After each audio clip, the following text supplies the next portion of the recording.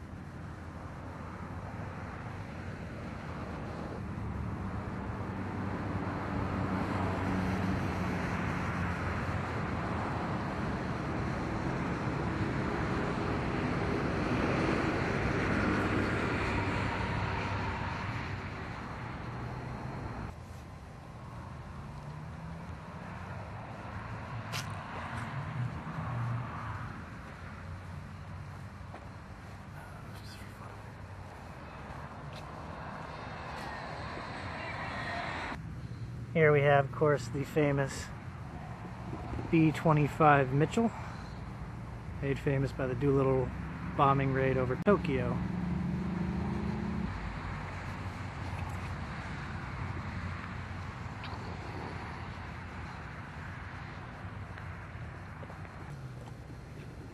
The main reason for coming here, never seen, the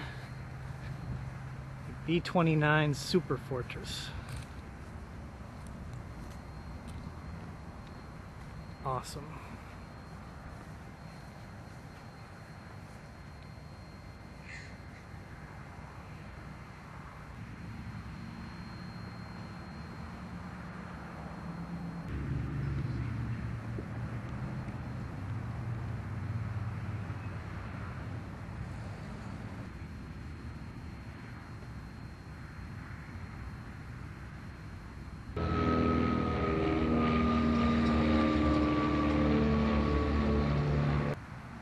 Here we have what must be a B-50.